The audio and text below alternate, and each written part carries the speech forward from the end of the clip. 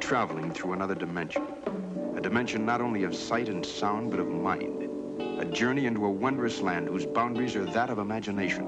That's the signpost up ahead. Your next stop, the Twilight Zone.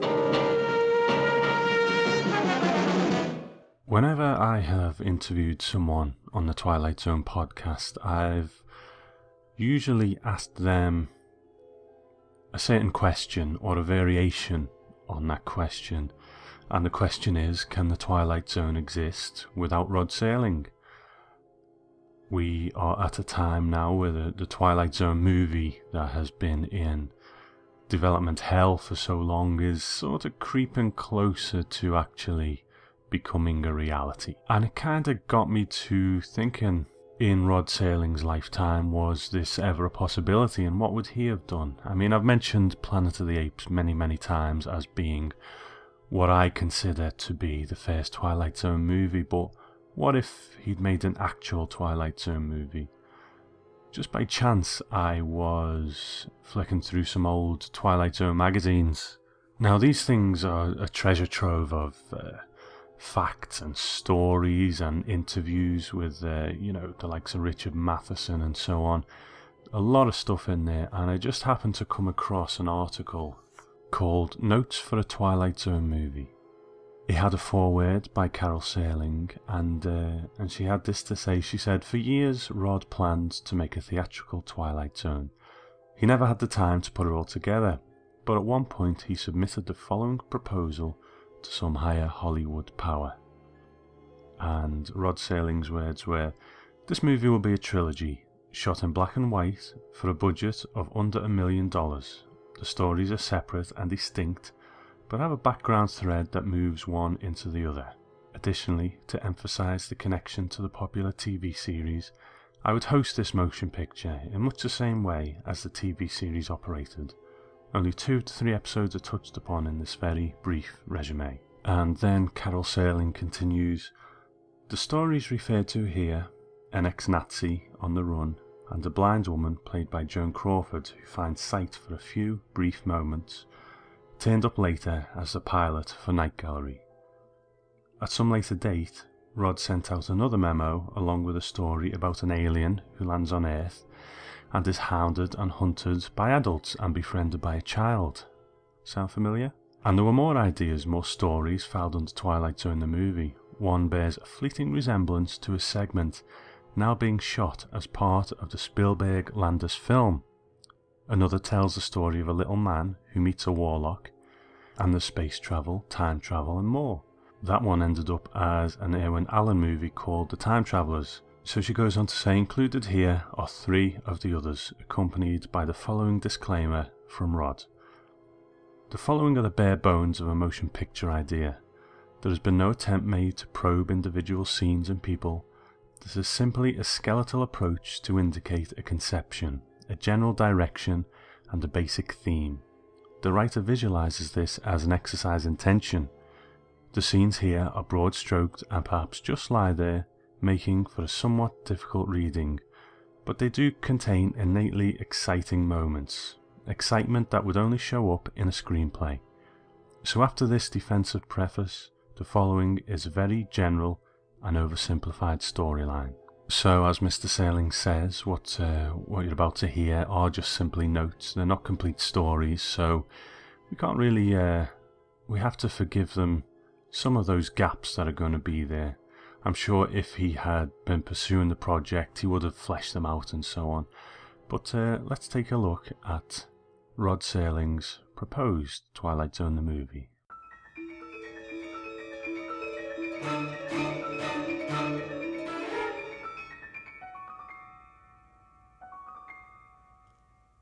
Up in the September night hovered a silver-white moon. Seymour Copperthwaite took brief note of it as he walked out to the New York Mets dugout and took a sauntering, strolling, devil-may-care walk towards home plate. He carried 1 bat. Other men, lesser men, swung 2 or 3 bats.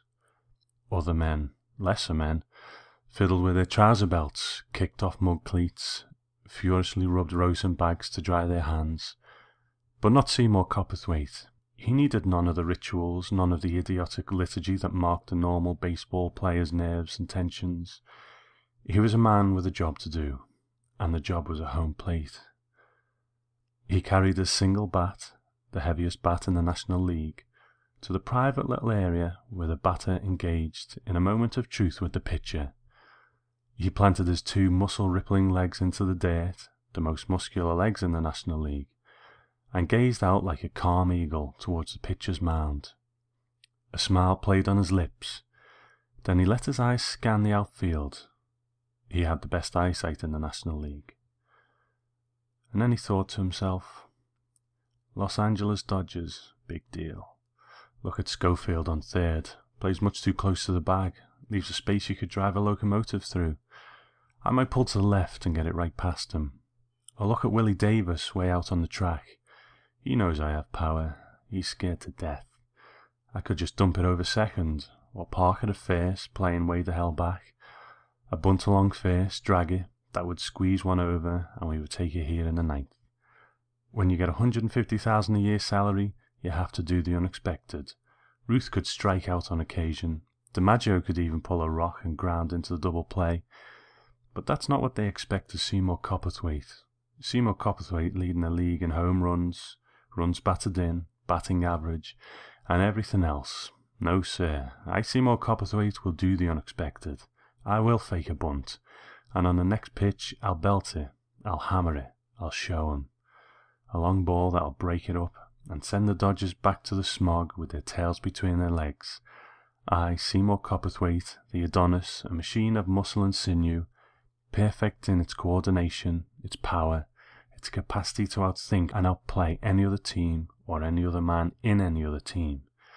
Seymour Copperthwaite of the New York Mets, ready to bring a National League pennant back to the boroughs for the first time in 11 years. The shining platinum moon stared down from its sky perch on Shea Stadium, and on the figure of Seymour Copperthwaite, standing at home plate.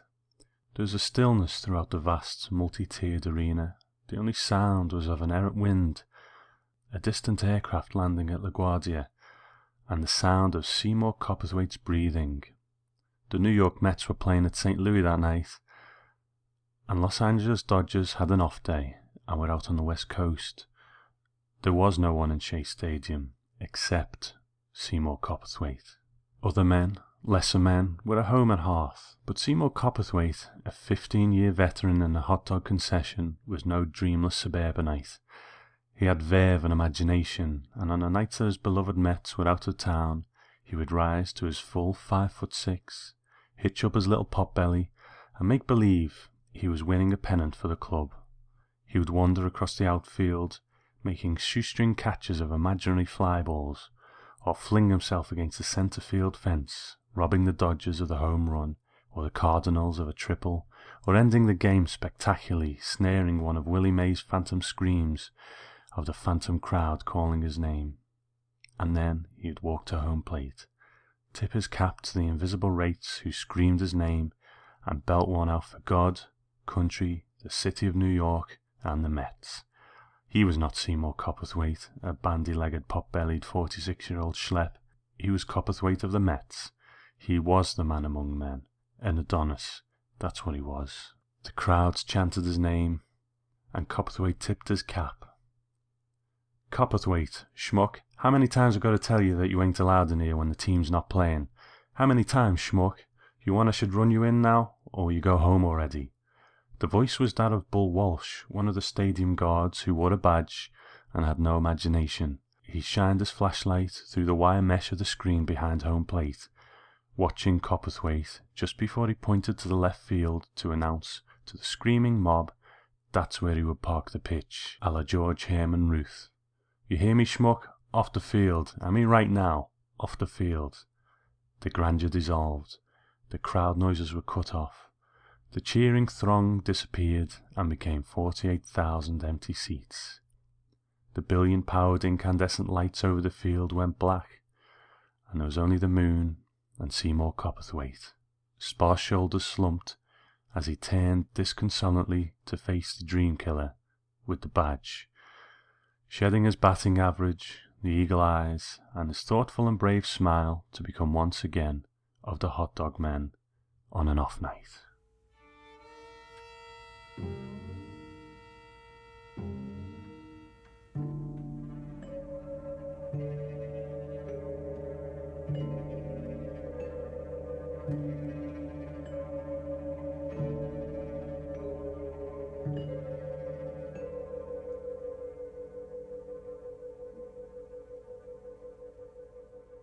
The Brockman Mansion is the last of its kind, a dark, cheerless 20-room brownstone on Beacom Street.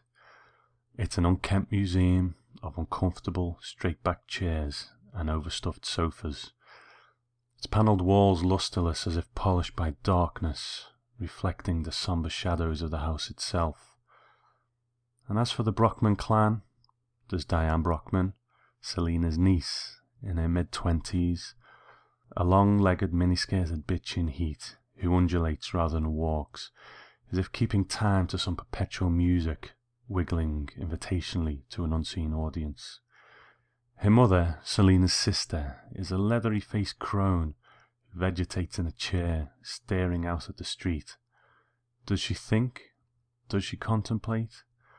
The vacant eyes and the silent mouth offer no clues, only an occasional blink and twitch to verify the fact that she still lives, just a window pane away from the world outside. There's Orville, a combination handyman and resident village idiot, who tends the furnace and empties the rat traps. His origin's uncertain. All that's known is that he was an orphan boy picked up by Selina 30 years before, in a spasm of the same kind of compassion that allowed Chinese immigrants to come over as cooks for lumber camps. And there's Selina herself, the grand dame of the menagerie, who lies in her four-poster in an inch-by-inch battle with death, trying somehow to reach a compromise instead of capitulation. But each morning, more and more hard-pressed to eke strength out of the frail, wasting 75-year-old body, the used-up lungs, the once regal, impervious spirit that now betrays her as she gradually slips away. A young internist, Dr. Dieter, makes sporadic visits to the house. House calls on his thing, and the Brockmans aren't his kind of people, but a doctor father and a doctor grandfather, both of whom tended to this group, carry the obligation across the dynasty. So he arrives periodically with black bag, stethoscope, pressure taker, and thermometer to go through the hopeless motions. He writes out the prescriptions to ease a little of the pain, but little else. And as always, he takes huge, deep gulps of fresh air whenever he leaves the house, because there's something about the place and its people that beckons to something worse than death. In a small Ohio town is the last known living relative of the Brockmans. Her name's Deborah. She's 20 years old and a registered nurse. She receives a long-distance phone call from cousin Diane announcing the impending death of Aunt Selina, and the conversation is lightly spattered with suggestions of legacies contingent on loyalties. Debbie Brockman, orphaned since her early teens, is a bright, lovely, very normal young woman. There's nothing of the teenage virgin about her, or the insulated ingenueness of a novitiate nun, but her life has been spent within walking distance of a village drugstore, and there's something fresh, new and challenging about visiting the fabled relative spoken of throughout her lifetime in the whispered cadence used to describe other kinds of people. So Debbie goes to New York and is welcomed into the Brockman mansion almost as a prodigal returned. It takes her about a few hours to feel the same distance for the place and the people that Dr. Dieter, during an early acquaintance walk, shares with her. In the steel, ball-bearing eyes of Selina Brockman is an unholy clutching of life that transcends either science or faith. In Diane there is a quality of uncommon lust that transcends the flesh and turns unspokenly inwards towards something far more morbid and far less earthly. And as to the vacant Martha, Diane's mother, who sits at her accustomed place by the window, looking out, unseeing at traffic and people far more flesh and blood than she, even this woman carries with her her own special enigma. It begins with something as small and apparently insignificant as a liver spot, a tiny brown circular discoloration on the back of one of Deborah's hands. She mentions it in passing to Dr. Dieter, and it would probably have gone both unnoticed and even unchecked had it not been simply the opening gambit to an appalling, nightmarish game that defies logic, reality, and even sanity. Because gradually, moment by moment, Selina begins to take on strength. The heartbeat is firmer and more regular, the chest pains less convulsive and frequent, the pulse stronger and steadier. But as Selina grows stronger, incredibly, inexplicably, something begins to happen to Deborah. It is her heart that begins to skip beats, her chest that begins to emit pain, her once firm, strong young hands that take on the palsied, quaking quality of an old woman.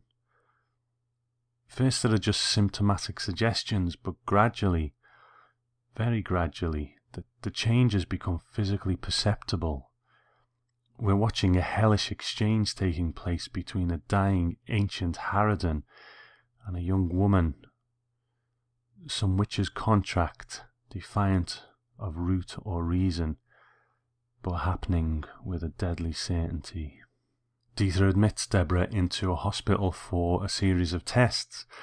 They run the gamut of almost every known scientific device that could conceivably explain the premature aging process, which is visibly turning a young woman into a dying old one. Dieter goes to the Brockman house and examines Selina Brockman, who now sits up in bed, bright-eyed, clear-coloured, drawing on some new hidden strength and energy that defies any kind of logic or precedent. When Dieter inferentially suggests the relationship, or at least the coincidence, of Selina's recovery with Deborah's incredible diminishment, the conversation is shunted off, both by Selina and an ever-present Diane. Ultimately, it's Orville, the semi-demented handyman, who provides the first in a series of chilling clues. Orville is a great picture looker. He loves running grimy fingers over illustrations, pointing out eyes, noses and limbs. Without Diane's knowledge, he takes out an old photograph book, and Dieter is shown a picture of Diane's mother, the now vapoured Martha, whose world is a static catbird seat outside of a window. Underneath the photograph is a caption annotating its date and circumstances. It had been taken on a school picnic some 50 years before, and there had been an accident with a runaway horse, a wagon, and ultimately a kerosene lantern that had exploded. In the photograph, Martha wears a bandage around her left arm, covering the vestiges of a burn scar. It's later, when Dieter is talking to Diane, that he suddenly realizes that on the left arm of Diane Brockman is the thin, red remnant of aged scar tissue. The evidence is presumptive, but gradually takes on a form throughout the story. The Brockman mansion, the looming dark, ugly place, so full of shadows and enigmas, possesses an evil that could never have been guessed at. Martha, who rocks her life away like a shallowly breathing statue, is in reality her own daughter, Diane. In this witch's coven, the name of the game is longevity, and the rules of the game defy any sense of morality or love. When illness, age and death encroach, this is when the ancient art of trade takes place. Dieter, torn apart both by the horror of the discovery and the potential horror of its ramifications, tries to force Selina to explain the secret and give Deborah back her own birthright. Violently, Diane tries to intercede, and in the process it's Orville, stumbling, bumbling, blockheaded, dim-witted Orville, who becomes the prime mover. He inadvertently begins a fire, which started to lap away at the ancient structure. In the hospital, Deborah awakens from a drug-induced sleep to discover that her faculties are beginning to return: vision, heart, stability. As the evil is burned away in the old Brockman place, its results turn into ashes as well. Dieter and Deborah survey the charred remnants of the ancient mansion. Police and firemen are still looking through the remains. Bodies are brought out. Orville's is unmistakable. Selina, by virtue of her bedclothes and the location of the body, is also identified, and poor old vacant Martha, who else would be found near the window? Diane's body is missing. An onlooker saw one screaming woman leave the house. Her clothes afire. The woman had disappeared. It's much later, many weeks later, that in a faraway hospital in a distant city, an indigent old woman, suffering massive burns across body and face, is being treated in a charity ward. Little hope is held out for her survival, but simple humanity and compassion dictate at least the effort. But an odd thing. One of the young nurses attending her is beginning to suffer from what can only be described as burned scar tissue on the lower half of one of her legs. And oddly enough, so very oddly, the old woman in the bed is showing just the slightest improvement on one of her legs.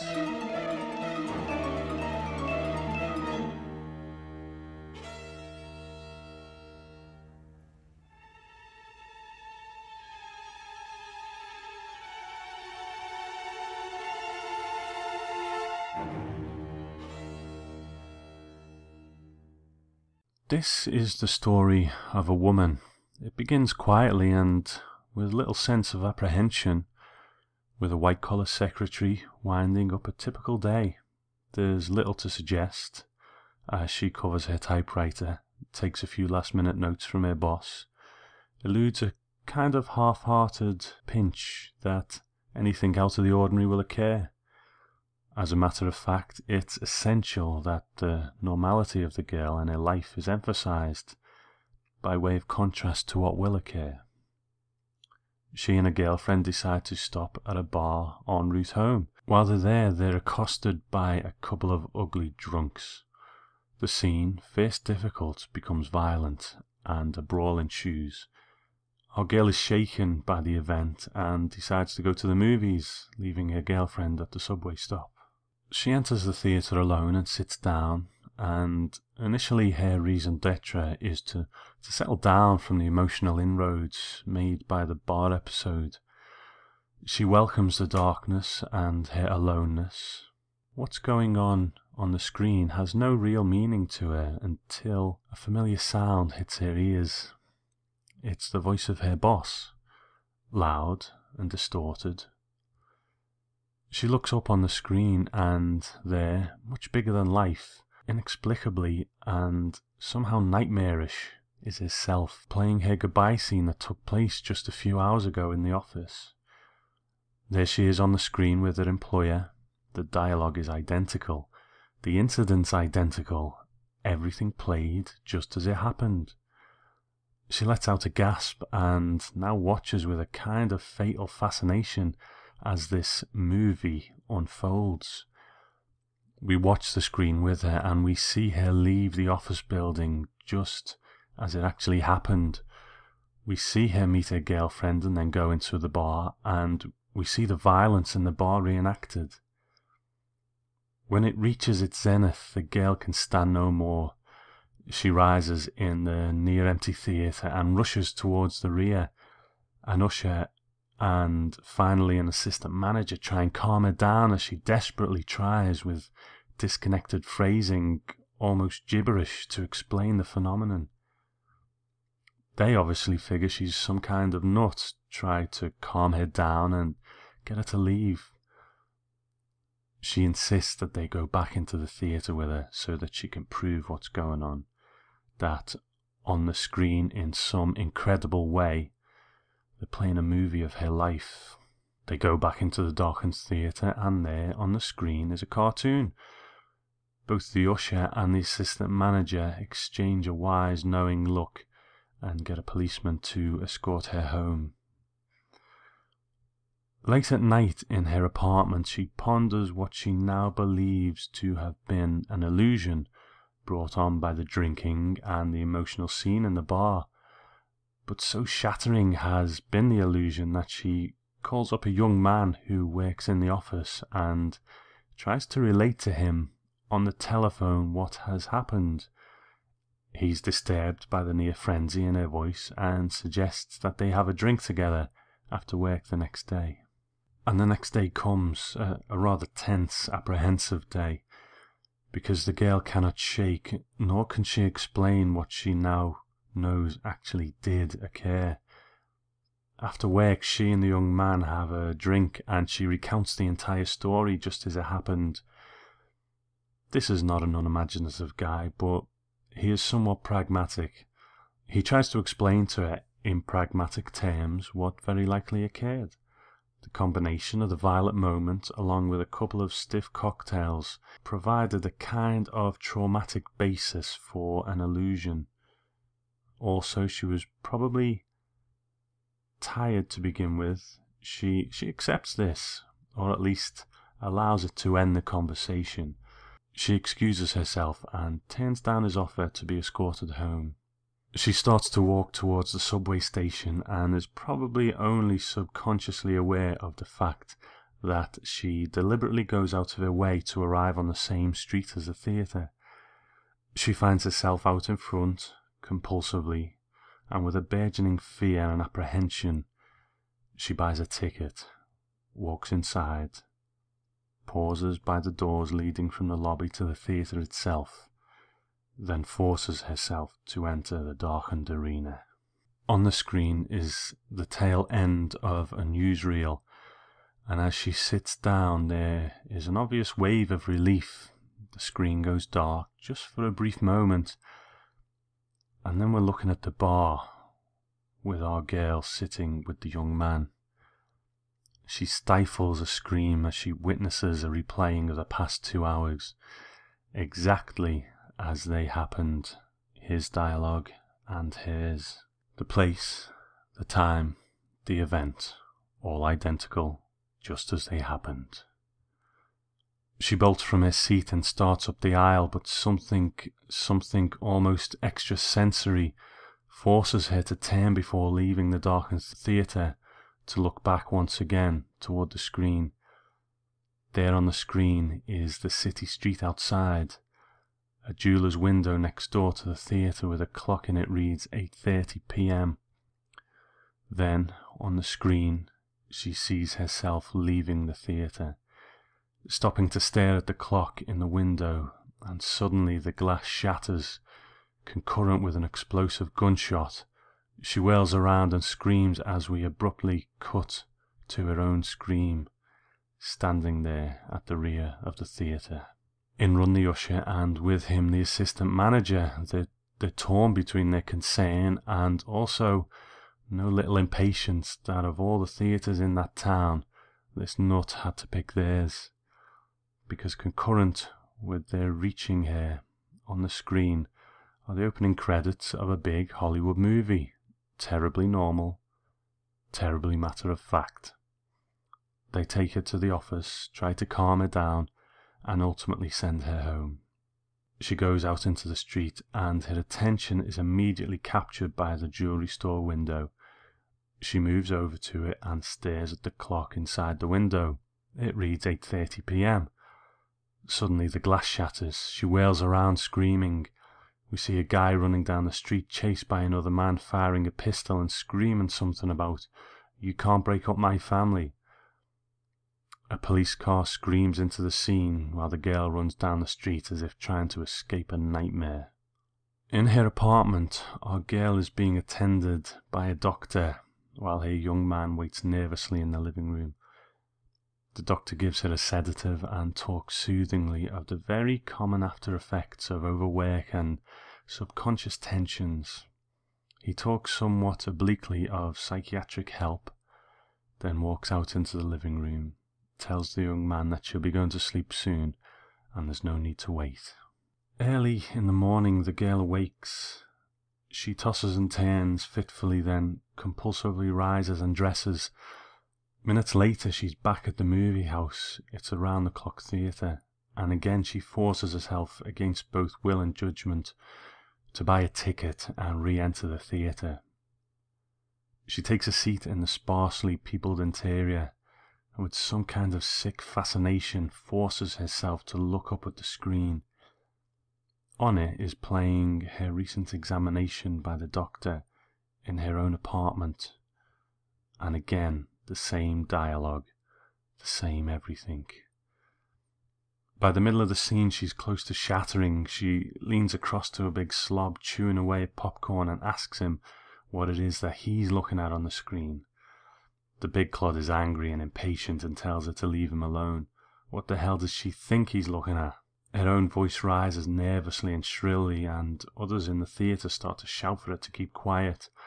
She forces herself into the silence and again stares at the screen, where we see her image inside the theatre, replaying the scene with the popcorn-eating clod just as it had occurred moments before. As this movie unfolds, she sees herself leaving her seat and heading up the aisle, entering the lobby, then rushing hurriedly into the street, running down the empty city streets, almost getting hit by a taxi as she goes against the light. Finally she arrives at a subway station, stumbles, almost falls, races down the steps, frantically fishes for a coin to go through the turnstile, then onto the platform. After a moment's wait she hears the sound of the approaching subway train. She's bathed in sweat, obviously suffering a prior knowledge of what she's about to do.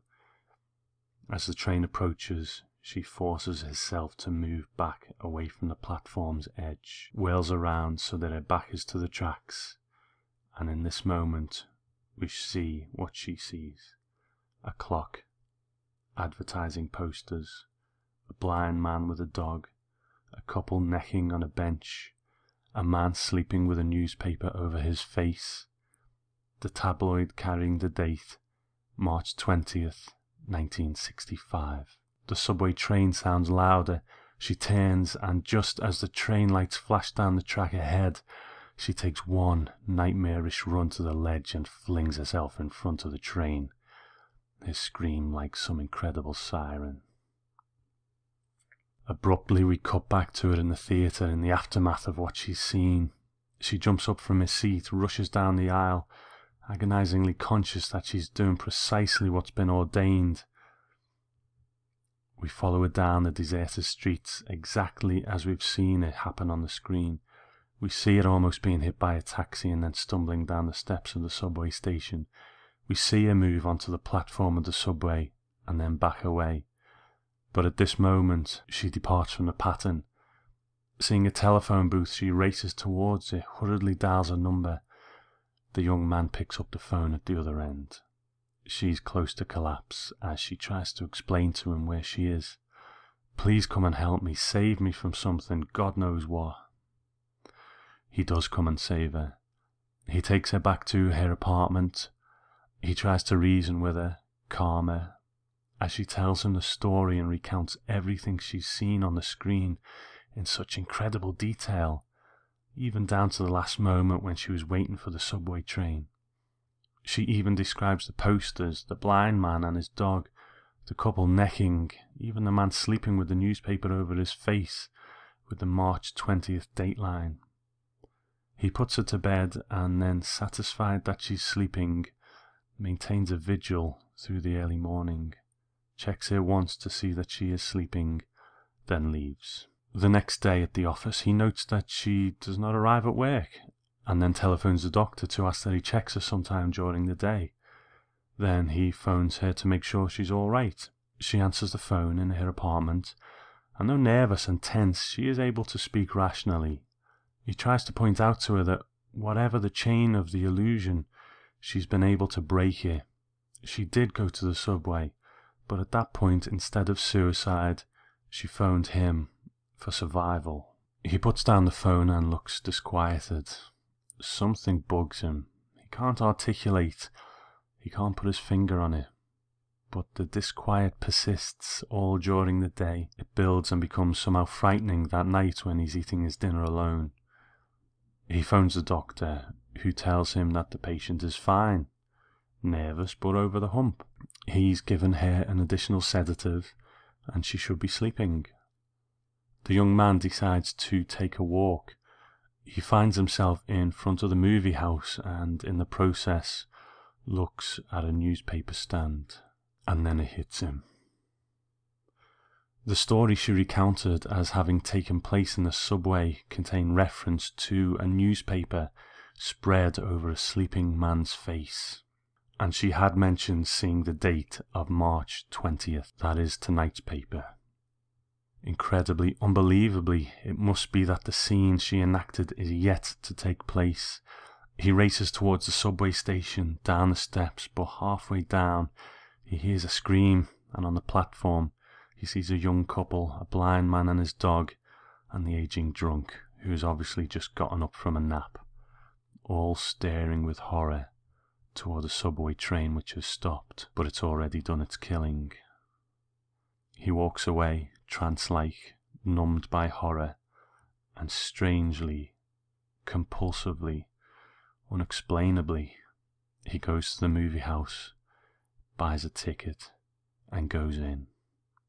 He looks up at the screen and sees himself entering the movie theatre. He wants to scream. He opens his mouth.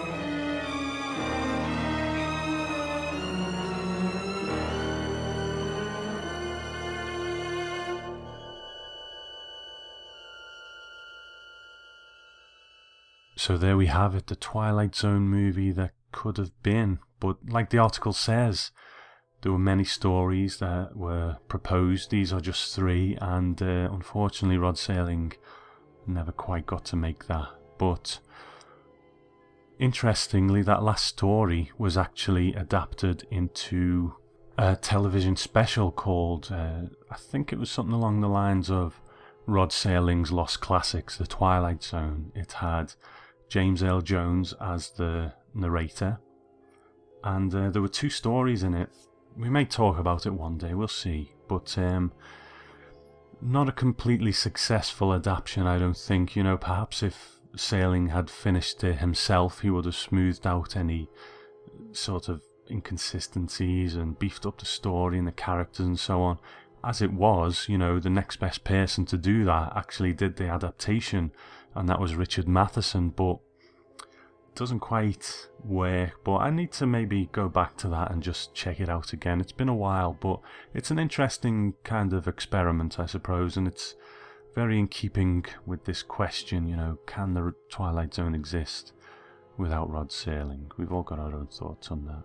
My friends, it has been a while. I must admit, after the last episode where I was lucky enough to speak to Anne Serling, just reflecting on that for a moment, what a wonderful opportunity and what a wonderful woman. I count myself as extremely lucky to have been able to do that. She is such a, you know, such a sweet person, and, you know, a real great ambassador for her father's work. I really suggest you check out her book, As I Knew Him, My Dad, Rod Serling. It's a beautiful, beautiful read. You know, I do hope to cover it in some fashion. I was going to write a review, which I probably still will. It's just time's been on a premium of late. But I really recommend it. You know, it's more than just her own memories. There's letters that Rod Serling wrote when he went to war. Just really fascinating stuff. But yeah, a wonderful opportunity, a wonderful woman, and, you know, I do count myself as very lucky. And after that, the time just didn't seem to be there to do this podcast, and I must admit, I got to the point where I did think to myself, is there really any point in carrying on the podcast, you know, considering the episodes are so fragmented now. So why am I sitting here behind this microphone now talking to you? Well, a couple of things kind of transpired to get me back here. You know, like I say, I was thinking, what's the point? There are another couple of Twilight Zone podcasts that have cropped up since I've been doing this, and I don't, you know, I don't bear that any ill will. I think, you know, great, whatever keeps people talking about the show is fantastic. You know, I don't own the Twilight Zone, so anyone has the right to do a podcast. So, you know, fair play to them and good luck to them. It was more kind of like, well, other people are doing it now. Maybe I should just sit back and let them do it. A friend of mine, Kate, you know, spoke to me about it, and she said, you know, you can't let go of things that you love to do, because, you know, you're really just closing down a part of yourself, and you need to sort of have this creative outlet kind of thing, or else what else is there? You know, you just become kind of bereft of any sort of passion and creativity. So, you know, I mulled that over. But then today I got a message from my good friend Brandy Jacola. You may remember her. I think she read possibly Brothers Beyond the Void on the podcast. She has this beautiful speaking voice, just absolutely gorgeous, and she's a beautiful person. But she said in this message, she said, "My dear Tom, Friday night at Salt Lake City Comic Con, I got to meet Rod Serling. I told her that we heard her on your podcast and that we're friends, and she said to tell you hello. And she also said you're a true gem," her exact words, and that she so much enjoyed being interviewed by you. Brandy says another few things I won't go into because it's a lovely and quite personal message. But she bought Rod Serling's book and got it signed, and she says it's now one of her most prized possessions. But she wanted to pass that on to me. She says, "I just wanted you to know that she regards you very highly and loves what you've done with your podcast." And it was reading that ultimately was a thing for me to say, you know what? Even if it is every few months, or I want to carry on doing this because I do love the Twilight Zone, and every time I immerse myself in it, I learn something new, and I'm refreshed by, you know, its message, what Rod Serling wanted to put out to the world. It is such a quality thing in that way. So I really, you know, I have to say thank you to Kate and thank you to Brandy, without whom, you know, there's a very real possibility I might have said, you know what, let's call it a day. But here I am. I hope you're still out there listening. The listening figures are really quite good, considering I you know, I hardly ever put out a podcast, so that, you know, at least people still are out there and downloading the show, so that's great. But thank you to Kate and thank you to Brandy, especially for that beautiful message, and I do hope we get her back on here again with that gorgeous voice of hers reading us a story maybe. But I'll clear the decks of a bit of housekeeping before I go. A few thank yous and a bit of feedback for some episodes that have been put out. We've got an email here from Philip. He said, "Hi Tom, just wanted to chime in with some feedback about Execution. Since picking up the Blu-rays of The Twilight Zone, I felt that Joe Caswell's plight at being pulled out of his time was best exemplified not in speech about justice with Mannion, but in his trying to make sense of the world of the 1960s. I think, and this is just my opinion, that the moral of the story is that the evil men do follows them and eventually gets them in the end. Caswell's evil killing of all those men gets him in the hands of the thief. Mannion's evil, however altruistic, of playing God sees him dying at the hands of his creation, while the thief's evil sees him getting the justice that Caswell escaped. For me, the episode plays out like a tragedy rather than a violent crime and retribution piece. In regards to your concerns about the format of the show, I feel that where no trivia exists, you should be allowed to wing it if you have to. Loving the show and the website as well. Thanks, Philip. Appreciate it." Then I had an email from a friend of the show, Andrew in New Zealand. Now, he's sent me a lot of facts and figures about the Twilight Zone pinball machine. Because we're running quite long, I'm going to leave that one to the next episode, but I just wanted to say thank you to Andrew for that. We'll read it out because it's quite an interesting thing, and you can actually get a digital version of that game now on your iPad or, tablet device. So it's also quite a current thing. So we'll talk about that next time. As always, thank you to the people who leave feedback on iTunes. We've got in the US, Trick Black, Scion13. Good to hear from you, Will, and I hope George is doing well. Bryce Rabbit, Susannica. Susanica's feedback was really nice. She said, Tom gives thoughtful analysis in his podcasts, but manages to avoid becoming inaccessibly academic. And I'm glad you've picked up on that, because that's entirely the point of it. I want this to be for everyone, as the show is. So well played, Susannica. Thank you for that. And then we've got JC1993. So thank you. I think there might be more since then, but I'll read them out in the next one. In Canada, we've got I Am Funkenstein, aka Martin, and he's another one of those kids who, like me, stayed up late waiting for new episodes of the Twilight Zone, so thanks for that. And Physico, thank you guys. And then a couple of UK ones, Frisbee Honest and Phil Tunes. Thanks for your feedback, guys, as well. Okay, well, I will leave it there for now, and hopefully speak to you in the not too distant future when we'll be talking about The Big Tall Wish.